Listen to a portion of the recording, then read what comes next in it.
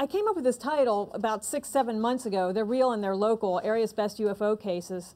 And I don't know if I'm going to be true to my word because in the intervening time, I went to the MUFON symposium out in San Jose this year, and they gave all the state directors a disc of the Pandora files, which is a project that MUFON came up with, you know, Pandora's box, of giving you all the files of everything in the kitchen sink that was ever sent to MUFON that had to do with your state.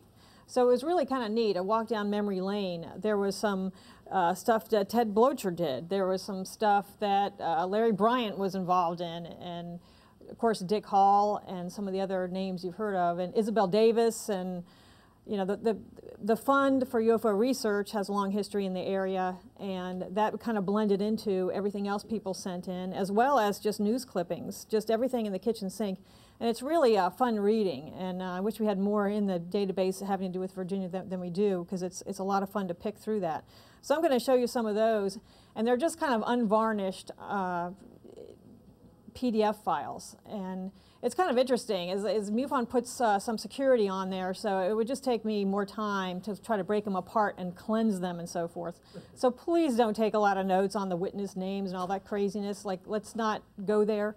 But you know, we'll be looking at some of those, like I said, just the raw files. But I did pick out some very interesting ones for us to check out. I wanted to give an update on this case. This is my lung case, as I call it, a gentleman from a rural area of Virginia. And you've heard the story a million times, but he contacted me in the year 2000 saying that he'd had this odd experience, that he woke up, he went to bed, and then he woke up on a metal table that was soft, and there were some very tall, for lack of a better word, what we call in the field Nordics, the blonde Nordic type, but they did have very olive skin, too olive to be human, and they had big blue eyes and longish blonde hair, and they were operating a machine over his chest, which made pulses of light and heat. And these pulses of light and heat felt really good. He wasn't too disturbed by it all. But later they were pulling, for lack of a better word, some slides or images out of a machine. They were talking gibberish in their own language.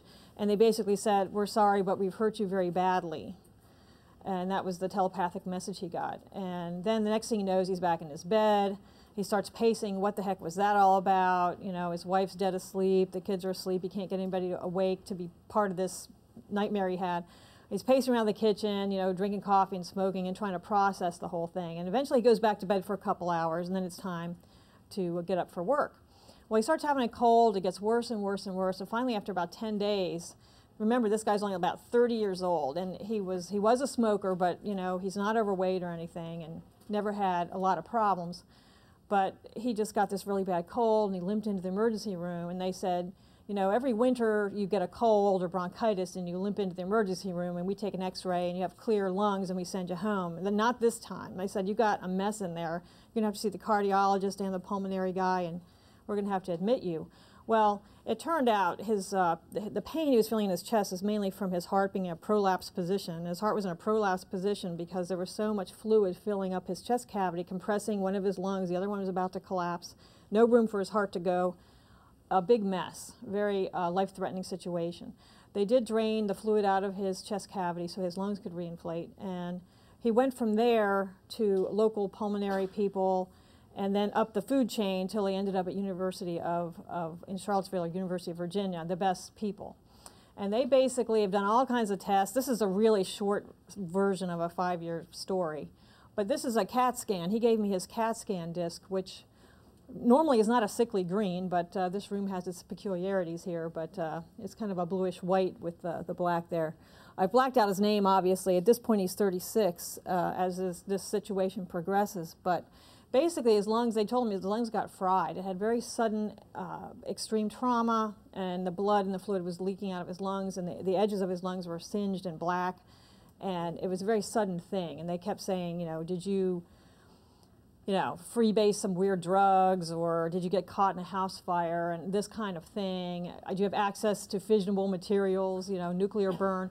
That was the initial stages. By the time he got to Charlottesville and the UVA people, they're on a much higher plateau of health care, and they said, no, this is not an inhalation damage. this looks like you got stuck in a machine too long, some kind of machine, an x-ray machine or something. And they said, we can't even fathom what happened here. And they said he needs a double lung transplant, and so they've done all kinds of tests on his lungs. They did one that was a vascular test to see how much blood flow went to each lung, and it came out exactly 50-50, because his damage is so completely like you know, a mirror image. They said it's so symmetrical that just doesn't happen with lung disease. You know, you get a bad lung and a better lung. You know, you don't have this kind of pattern. So they don't know what to make of it. And of course, he won't tell them anything. He's afraid to death. And now he can't work because he's considered disabled, because the doctors say even if you feel good, a cold can kill you. You have such little lung function left. So he can't work, so his wife left him, and he's got, you know, 3 little kids, but they're doing pretty good. He's got a really good spirit, and he's a fighter. But the only update I have on the case is I had 5 x-rays of his and his CAT scan, and I gave it to a doctor on the West Coast. He's an emergency room physician, just recently retired. However, he's been specializing in lung problems because he's a big crusader for clean air. And he's really gotten involved in what diesel does to your lungs and what this kind of particulate does to your lungs. So he's really up on, he's been testifying on Capitol Hill and everything. So he's really up on lung function and pollutants and so forth. So anyway, he issued a report with himself and a woman, a radiologist who's a real specialist. And it's a thick report, pretty much just backs it up. I mean, there's no big punchline for me to pull out of the report. I would like to say that there was. There is one tiny, tiny punchline. She said that on the first images, which apparently is time-wise would be before this incident occurred, she could see the tiniest little bit of something sort of like an emphysema process, just the tiniest bit. And he said, you know, I would have missed that, especially in a busy emergency room. I wouldn't even have looked at that. Even if I looked at that x-ray for 10 minutes, I wouldn't have seen that. But it's true, she blew it up and really teased it apart. So, I mean, that's about it. I mean, almost infinitesimal damage, you know, and I don't have the wherewithal to say that that's consistent with somebody that might have smoked for 15 years. I don't know. So that's where we are with that. It's just, we just have a second opinion based on the CAT scan. The CAT scan, as you may or may not know, but it's a disc that has its own viewer, and you can actually like cruise through 3-dimensionally through someone's body. And it's pretty exhaustive, but it's just caught in time. It's a snapshot in time. So it's not like we have a progressive CAT scan of all these different time parameters. But it's an intriguing case. I mean, he definitely has very severe lung damage. His lungs have improved ever so slightly, and they have no idea why. He keeps smoking. So, which is, you know, they both, the report, most report is please have this patient stop smoking. But his lungs are gradually improving, so even his regular doctors are loath to have him do anything different. You know, this guy is a dead person walking. You know, I mean, people have said to him, the technicians and stuff said, they've never seen this kind of lung damage on somebody alive. You know, it's usually a post-mortem after a fire kind of thing or something, you know. So, but anyway, that's all I have on the update on that case. More could be done. He wants to donate his lungs to ufology, but I don't know how to go about that. But I did get an email from him, and just really recently, just a few weeks ago, and he seems to be doing good. You know, he said he wished he could see me and so forth. This is just something that I pulled off UFOevidence.org, which nobody knows who puts that website together, so it's a little bizarre. But it's a nice website if you can understand things are not investigated there. But I found this case, you know, basically Pax River, so I think Bruce was involved with this. No, I'm just kidding. Bruce Maccabee, who works for the Navy. But this is a case where this woman wrote in that it was about 1 a.m. She approached an intersection that was strangely dark, and then she suddenly realized this very black and huge craft was lowering itself down. It was hard to see, kind of black on black, but it lowered itself down. I forget the details about whether there was lights at any moment, but all of a sudden, you know, that was the last thing she remembers. Then she woke up in this room that, I know this is a little hard to see, especially with the green tint added, but this was a curved room, and I've never heard this precise description. I'd like to see what David Jacobs, that's another reason I pulled this out. I thought maybe David Jacobs could lend some expertise on this.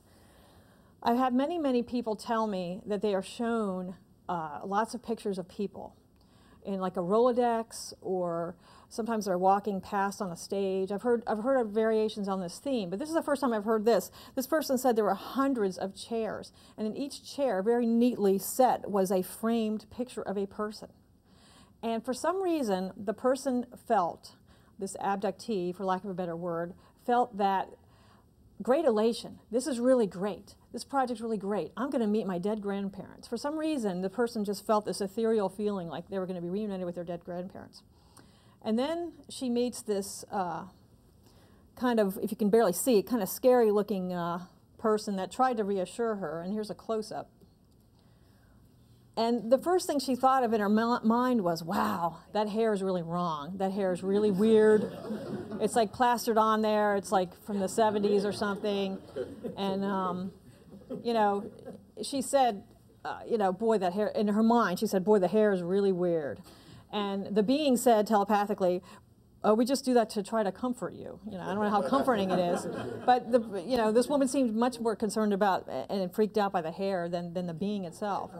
And she said, I'm so glad you're here. I'm so glad that you're real. You're really real. This is really exciting. And she still felt this elation. And then she walked by looking at all the portraits of the people and didn't recognize anyone, but still was like, well, where's my grandparents or something? Anyway, this being led her over, and the being was very excited about the project as well, and led her over to the two specific chairs and said, don't you recognize these people?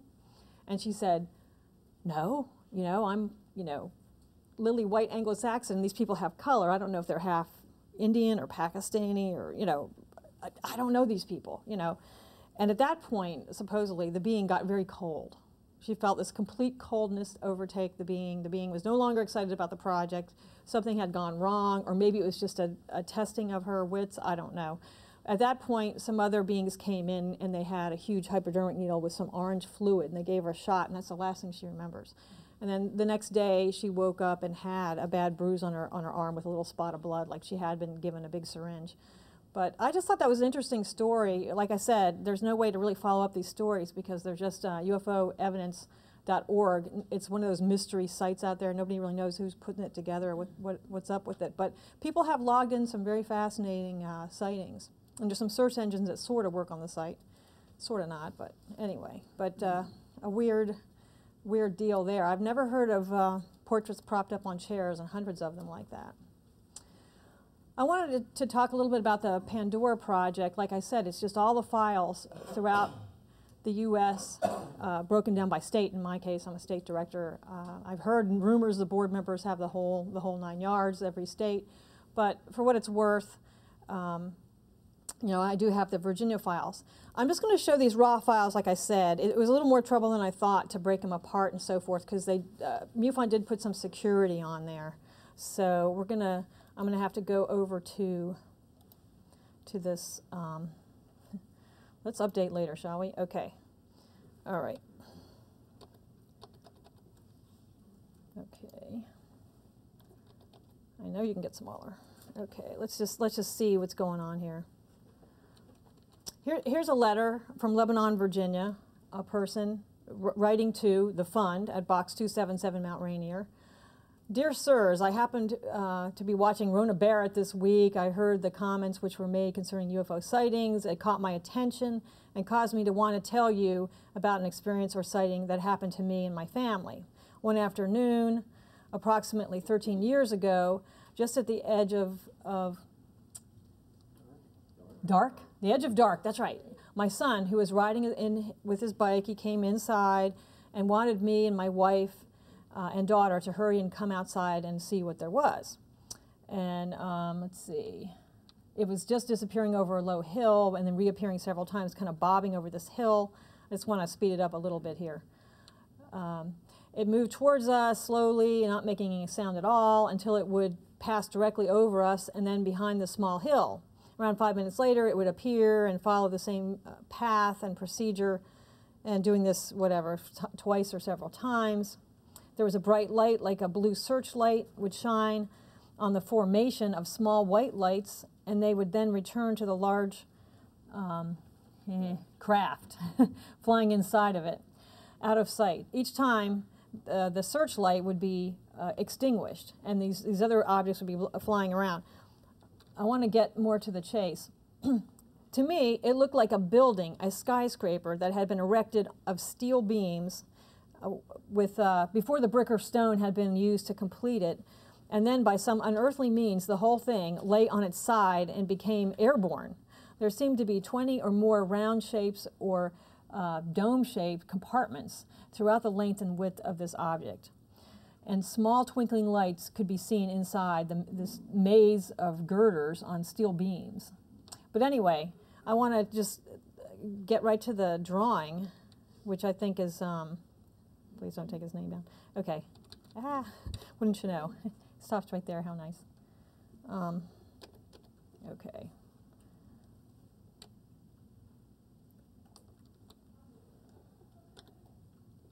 There it is.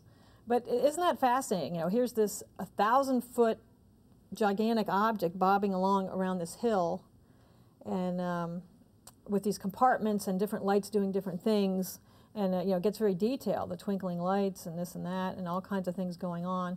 And I just thought that was I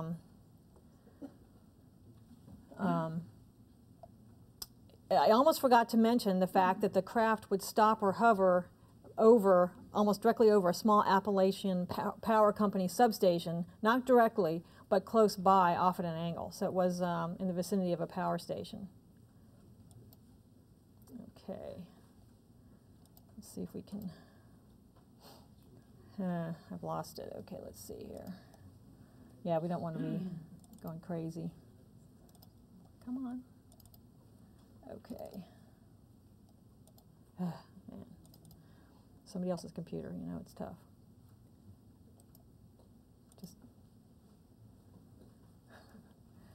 come on, open. That's all I want. You know you can do it. Let's put this down. Okay, here we go. I guess it's back there somewhere.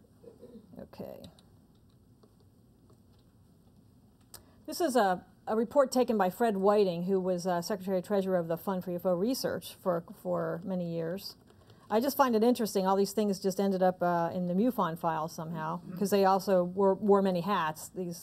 But here's this light beam coming out the back of this object, the first sighting and the second sighting of this person has had many sightings.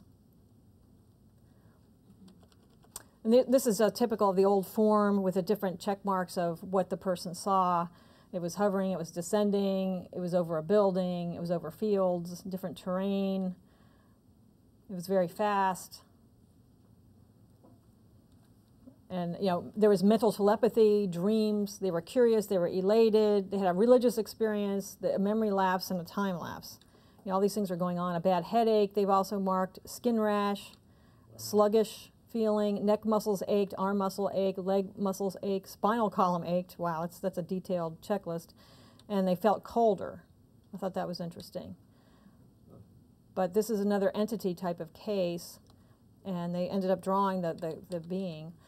Had a thin covering over the head, no hair was observed, a one-piece jumpsuit, nose was very small, baby-like, slanted eyes and eyebrows, small baby-like thin ears and mouth, and a belt with some kind of device on it. This is a case from '74, I think it was. Small discs with strange lights. UFOs crashed together, but there's no damage apparent to their craft. I observed this whole thing standing and looking at stars. The two small UFOs or saucers collided, then went in opposite directions. I saw a UFO escape from a plane quicker than you can ever realize. The messages, reasons for interest in our species.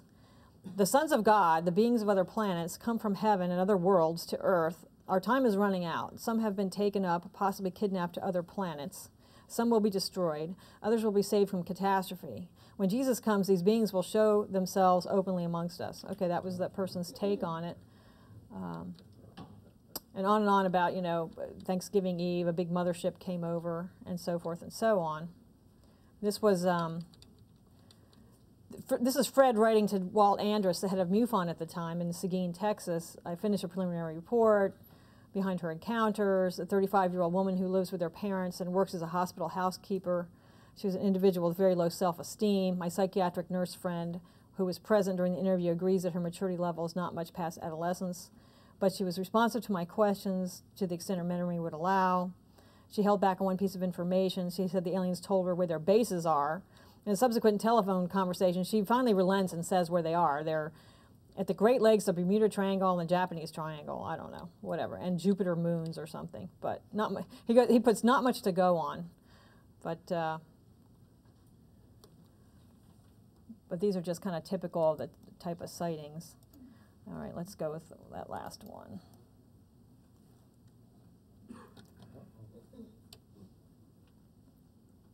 I found this one interesting. This was in Crittenden, Virginia. I'm not sure where that is. But this was a one where the Air Force got involved, and because Larry Bryant got the Air Force involved. Some things never change as you look back through history. But this is a Air Force Form 117 UFO sighting by Mr. Lupton. It's being forwarded to you for further study. This was the subject of UFOs, and apparently it's like Lieutenant Colonel Swanzeiger replied to the attention of, and it goes on about in response to a card received from in the March of 1969 from a Mr. Larry Bryant, a civilian employed at Fort Eustis. Discussed the sighting with him. He wanted an immediate statement as to any or all findings of Mr. Lupton's sighting. I informed Mr. Bryant I had no information to disclose, et cetera, et cetera. And this is written by Everest Worthington, it looks like, Lieutenant Colonel, U.S. Air Force. But that's neat. Attachments were the Air Force Form 117, the NICAP form, a postcard from Larry Bryant, and a road map was also included with this. The reason this case is, you might think it's kind of prosaic, you know, boy, this is getting boring, and it sort of is. But here's where the person did the drawing of what they saw. This is an example of how to do the drawing, and this is how the person drew the drawing. So keep that in mind. Because at one point, the Air Force says the diagnosis was it was a helicopter. And there is a punchline to this. It's actually, he said it was a very unusual noise that it was making. Look at this drawing. And there's a better example of the drawing, so I'm going to move further down. But doesn't look like a helicopter to me. Cigar shape with an oval lights highlighting it. But this is the interesting thing. They tried to blow him off and say it's just a helicopter, but here's the interesting thing. The guy's a test facility mechanic at NASA, and he graduated from NASA apprentice school. He was with the Navy prior to that for many years as an electrician. I don't think he's going to make a mistake that something's a helicopter, but they still tried to tell him it was a helicopter. It was self-luminous, reflective, transparent, a combination of those things.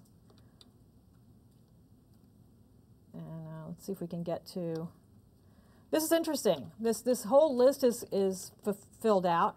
People who heard the sound. Apparently it was extremely loud. You know, different towns even, but we have full names and little towns he lived in, Eclipse or Carrollton, Virginia. A telephone operator on the phone call could even hear the noise and said, what the heck is that? A Sunday school teacher, you know, heard the sound. So apparently this was not a helicopter. But he was asleep at approximately 10:30 p.m. At that time, he was awakened at 3:24 exactly by an unusual sound. The sound was similar to the hum of an electric motor or a transformer that was in the process of going bad. The sound was changing at an even rate, very loud to normal, or a little lower then back to loud again. The noise was changing at a constant rate as far as my ears could tell. I said, what in the heck is that? What is that noise? Et cetera, et cetera. And then he has the sighting of this unusual craft. And I just found it interesting because he went into an awful lot of detail, and his background gives credence to the case. He tried to go back to sleep and this and that and the other thing. And he wondered who else may have seen or heard what he did, and that's when he starts doing his own little investigation. Somebody else heard an explosion, but he said he did not hear that. But in his inquiries around, someone else heard. Here's a better view of it, of what he drew. Approximately 100 feet, the view from the bottom, the blinking lights were going around apparently, continuously blinking, nose and tail identical except for the blinking light. Couldn't have any idea of the shape of the top, and it was a silvery, shiny color. He has X's and Y's and Z's to denote certain areas of the craft, so it's a very, some sort of dividers were between those, what looked like windows with light shining through the windows. It's an interesting case. And there's a lot of paper trail on this. Federal Aviation Administration gets involved. A review of our records did not reveal any reports of cigar-shaped objects or unusual noises. For information, flight progress strips and tape recordings are retained for a period of only 15 days and then destroyed. So there's considerable helicopter activity in the area, however. You know, that comes up again. Anyway, but it's just interesting, all this paperwork that was able to be pulled together into this case. I just thought that was worthy of note. Okay. I really don't like Vista. You know, it's hard for me to navigate in Vista, but I will, let's see. I think I'm just going to, let's see if I can't get back to where we were. Oh, wait a minute, here it is. Here we go. Okay. This, I don't really have another slide. We're going to see plenty of slides with, Diana has a bang-up presentation, and I've been able to glimpse it the last several months. It's a wonderful thing. She's discovered all these great drawings from her experiences and her roommates' experiences back in the day when they had those experiences, and that's going to be great. So this would have been more of the same. In fact, some of the drawings were so similar that the woman in this case wanted to know if somehow they had shared a drawing, or that subliminally they had shared a drawing, or something strange went on there, because some of the drawings were so similar of some of the individuals seen. But let me just, and there's not much. Let's see. I screwed up. Okay, let's go. Wait a minute. There we go. This is a case. It's not the real name, Emily. But this happened in suburban Annapolis, so I thought that I would discuss this case just for a little while, which my little while is ending quickly here. But I do have an audio tape that I believe is already loaded in here, and I just wanted to give you a little bit of a background on it. This particular case is a case that actually, he's not here yet, but this was a big case for David Jacobs. This case actually was sort of a bellwether case that he writes about extensively, fairly extensively, in The Threat. And this case was a turning point for David Jacobs. I'm going to just set this up real quickly, and then I'll put the audio tape on. And this woman's a real chatterbox. If you don't hear what she just said one sentence ago, don't worry, because she's one of these people that describes everything 3 or 4 times from every angle. You're not missing much if you miss one sentence. But she's 30 years old, mother of 2, and to this point has not had much trouble in her life, except recently she's had this kind of bizarre poltergeist activity. And reviewing the tape, the poltergeist activity was far more pronounced than I thought it was, than my memory serves. But she goes into quite a bit of that, which I will just bring you up to speed very rapidly on. They had a lot of intense poltergeist activity to the point where the husband had made a gun cabinet, and it wasn't really locked. It just had a big rod that went down and somehow fastened. He wasn't able to find the right hardware for what he really wanted to do. It wasn't locked per se to an adult, but it was, you had to coordinate yourself and so forth. And her children were very young at that time. I think her daughter was 7, I think her son was like 5. And they didn't have the strength or the reach to pull it off. But eventually the husband was going to get an actual lock. And there were some historic guns, one from the Korean War, and just some guns that had served in the military that their family members had. And I didn't get the impression they were hunting every other weekend. I got the impression this was just kind of like keepsake firearms they had. In any case, she would always lock the door, deadbolt the door, and yet things would be moving around the house. She said she was neat as a pin, a full-time mother, and she'd walk across the carpet, and there would be the remote control for the TV just in the middle of the carpet. And what the heck, you know, how did that happen? And this went on over and over. Things would be stacked up. Things would be just in disarray, and it was over and over again, and she can't figure it out. One time she turned apparently it was a big piece of furniture, like this is a few years ago, so it was a big stereo, CD, turntable deal. And she turned it on and played the music, and then she just took her daughter to school and came back and turned it on and it wouldn't work. And she said, oh no, I'm gonna get in so much trouble. My husband gave this to me for my anniversary, I've only had it a few months, it's not working.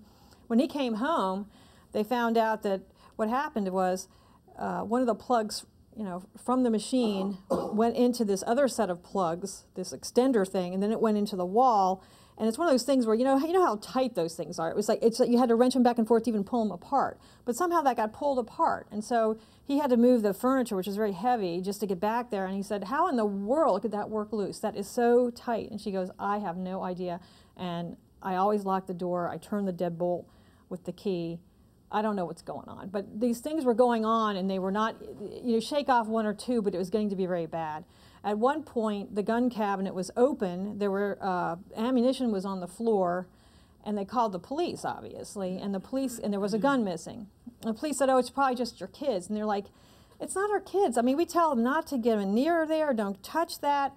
And they really don't even have the reach or the strength to pull it off. I mean, it's not the kids. I just don't believe it's the kids. But the cop said, well, let's just go look around in the yard. And she's thinking to herself, is this guy on drugs? Look around in the yard. But sure enough, he kicked some dried leaves, and the gun was in the leaves. And she was like, that is so weird. And he kept kicking around. He also found like a high-powered shotgun, not a shotgun, a high-powered like a slingshot thing. And she was like, what the heck, I mean, it was a manufactured thing. It was like, it said high-powered on it. And she's like, what is that? So it just sounds like maybe teenagers or whatever, but it's still very odd, and there was no explanation given for that. And these kind of things, she said, how could that be? I'm locking everything. I don't get it. But anyway, so she started feeling like her friends were telling her, maybe you have a stalker. He doesn't really take anything, but some guy is just getting in there. He's just showing that he can get in there. And so her mind was going 9 different directions. So she got in the habit of bringing the kids home from school. And then she would say, you stay in the car, and she would actually go in the house first and look around first before she would bring the kids in. I mean, this became a real problem for her. Well, that was the only thing odd in her life that she could identify to date, until one night. She wakes up in the middle of the night. She's very confused. There's weird lights dancing around. She looks out the window, and she's thinking, oh, wow, the police are here. It looks like a big SWAT team. There's lights everywhere. This is great. Maybe this will stop this poltergeist stuff or this. She never thought it was poltergeist. She never used that word up until this moment. I mean, she used to think it was just some nut that was stalking her or something. And she thought, well, maybe this is it. Maybe this is like the drug house down the street, and maybe I won't have any problems after this. But then she began to realize, wait a minute, that's not really a police car. And why would it be on our lawn? They wouldn't pull up on our lawn. I mean, there's plenty of room in the cul-de-sac. What's going on here? And her husband wouldn't wake up, and the kids are sleeping real hard. Her dog won't even get up. Her dog Ginger, the dog's name comes up. So anyway, that's the scenario that this is her first odd thing that she can really say, this is really weird. So I'm just going to play a little bit of this, and then I'll have to stop because Rob's going to beat me over the head here. Okay. Now, is this microphone on? Or, I mean, I'm trying to make sure that people can hear this, and I'm not sure how to achieve that goal. I don't even know what button to push, but I'll try to remember. Okay, this says play. It's supposed to be on. Okay. Kirk Enterprise. No? No. Foolish question. Why don't you think the mic would work? Well, you don't think it works? Hello, hello. Hello.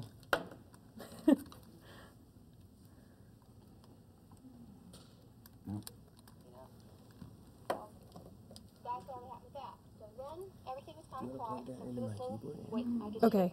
Is it? Have a little out. Yeah. Okay. And then we come around to. Okay. He's going to try to make this audible. You want to control it from over there? Oh. What am I doing?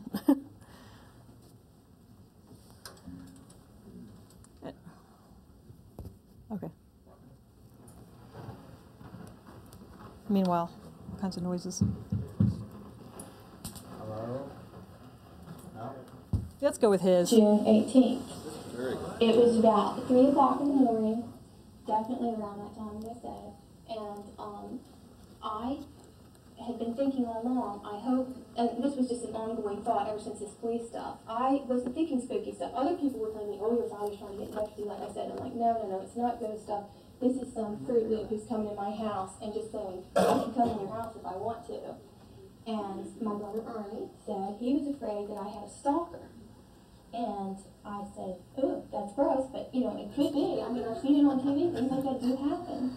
So I just was real careful all the time, always careful when I came in the house. I would leave the kids in the car, I'd come look through the house, then I'd get the kids bring me. It was horrible. It was like being under siege all the time.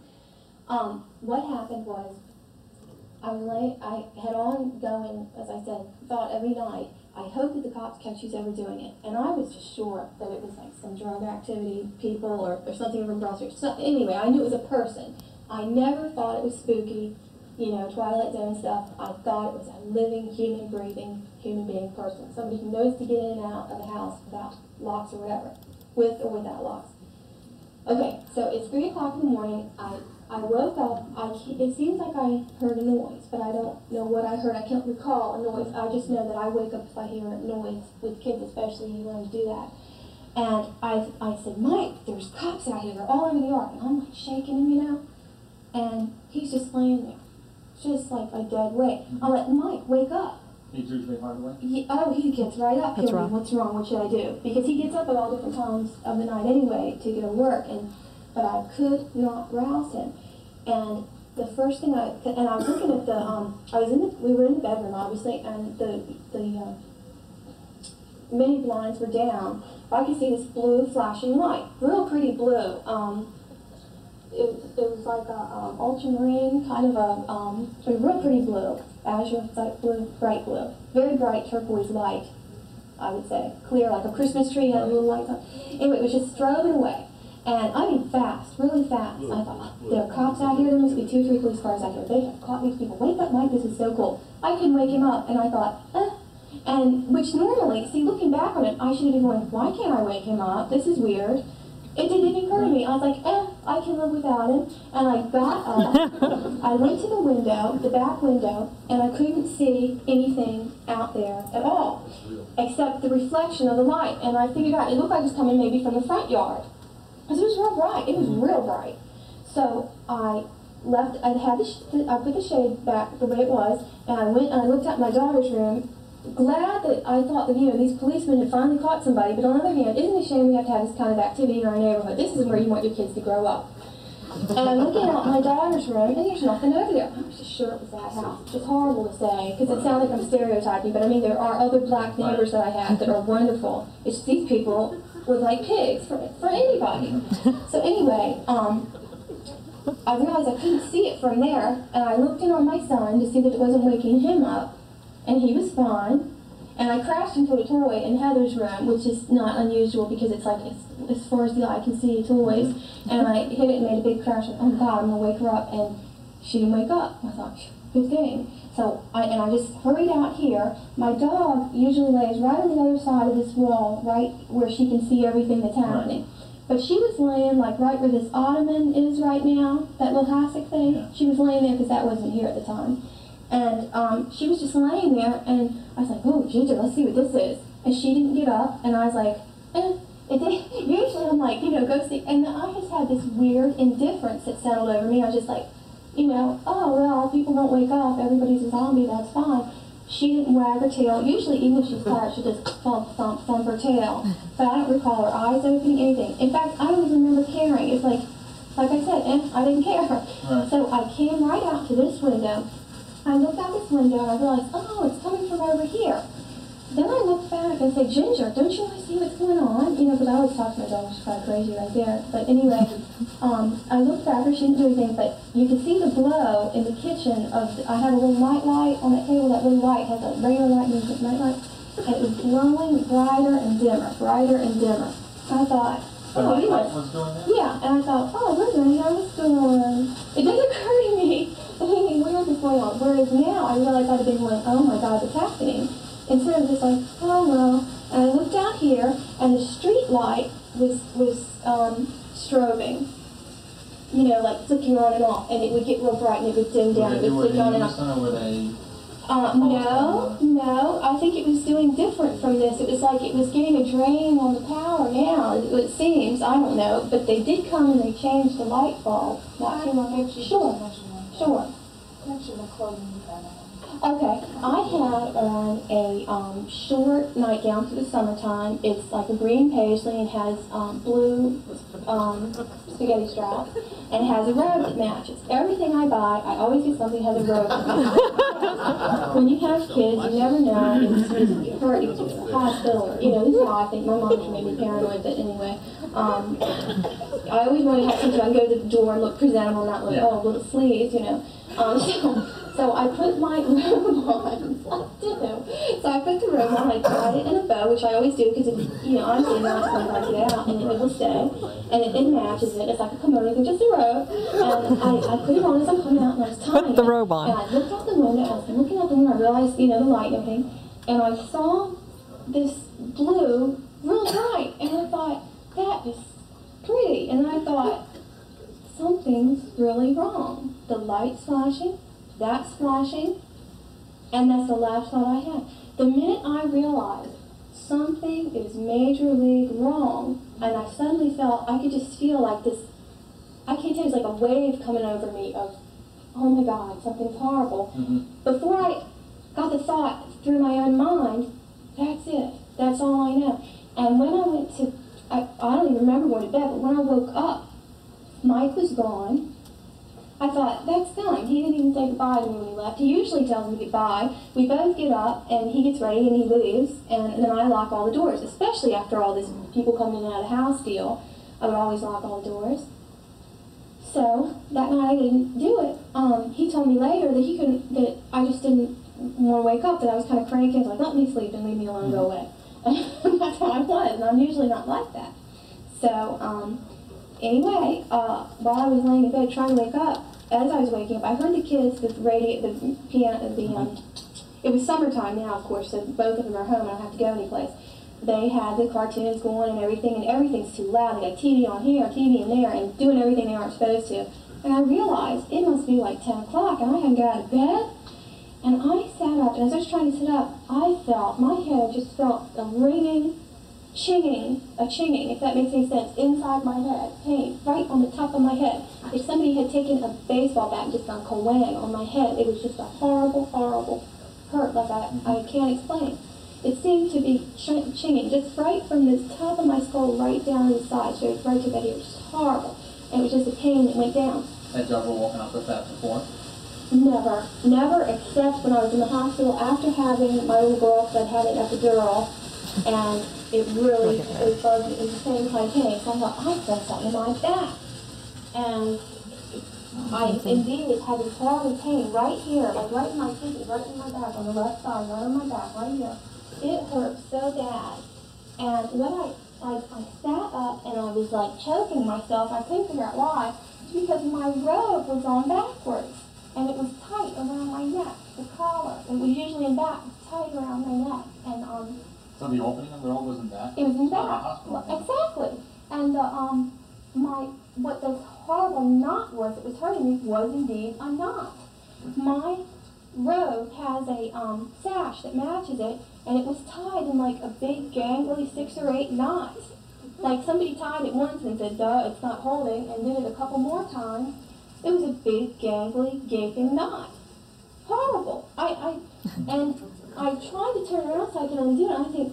I was thinking, I must be really losing it. At the same time, I felt like I was going to be violently ill. My head was killing me. I felt like I was going to be sick. I did get sick. Well, I had Whoops. attack, Wait a minute. There we go. Okay. Yeah, we're out of time, but you know, you can see it takes a while for her to say anything because the details are extreme. But this case, I'll just do a 1-minute wrap up on this. Basically, her baby doll nightgown was found out in the living room. You know, the kids are just eating Pop-Tarts, watching cartoons, having a good old time, and she woke up in a robe that she obviously had been put on backwards, where they'd tied a huge knot in the back, and she felt like she'd been run over by a truck. So forth and so on. Upon regression, of course, it all came to light that, you know, she sees the weird blue light, and that's the last thing she remembers. Once she gets regressed by David Jacobs, the door opens, there's a tall guy standing there, sort of a tall Nordic or a Billy Idol kind of looking guy, or Vanilla Ice or whatever. You know, I'm here to take you away kind of thing. And there's smaller beings walking around that could not possibly pass for human. They're much shorter, and they were in a bunch of garb. They had these helmets on with visors, and a strange device on their chest, and they were just combing through the neighborhood. I mean, you know, if they find a Coke can, they're picking it up, and you know, here's a rock, and you know, there's just studying everything. And there's 20 or 30 of these guys fanning out. And she goes up to, there is a device on her, right where she thought all these swirling lights were a police car, but then she realized it's too bright. There's something wrong with that. They lead her out, and she sees this thing. It's only about 8 or 9 feet in diameter, and it's not very tall. And she thinks, man, I hope they don't put me in there. There's no room. And they said, don't worry, that's just to secure the area. We're going up there. And then she sees this huge, I can't remember if it's donut-shaped or circular. I think it's donut-shaped, this huge mothership. And she goes up there and has an abduction that involves medical stuff and so forth. And she was able to look down on the neighborhood and actually see things like, oh, they did get that pool put in, and oh, you know. I mean, she was able to confirm details. And the case goes on, and it became a nest of abductees. Like one of her friends gets picked up with her. It's like this huge thing. She finally realizes after working with David Jacobs that she's been abducted all her life, and this whole scenario unfolds, and she realizes that this was the one event that sort of was this touchstone to it all, but a huge library of information came out. And you're probably wondering, well, why was it so important to David Jacobs? What was so important? And the important salient point was that she said that the person, the hybrid, told her, this blonde guy said, my mother was like you, but my father was like me. In other words, my father was another hybrid, but my mother was a human. In other words, that's what gave David Jacobs the idea that the breeding program is not one part human, one part alien, let's go. It's not like that. It's a very subtle DNA stripping and adding, and they'll, you know, these hybrids that can pass for human, this is the David Jacobs scenario, they're probably 98% human. It's just they have had to work and work and work with this gene splicing idea. And that made him say, aha, you know, that was the case. So that's a local case that really changed the course of abduction history. So when did this happen, this case? Well, my little card that had the date on it, I left it back there. But I believe it was, yeah, there's the card. Rob has the card. That was Rob's voice in the background. It was the one abduction case where I said, we've been selling so many abduction cases, I can't go again. And of course, you kick yourself because it turns out to be this big bellwether case. But I think we can make a smooth transition to Rob, because he's all queued up here. As long as, you know how to regain the signal? How that works?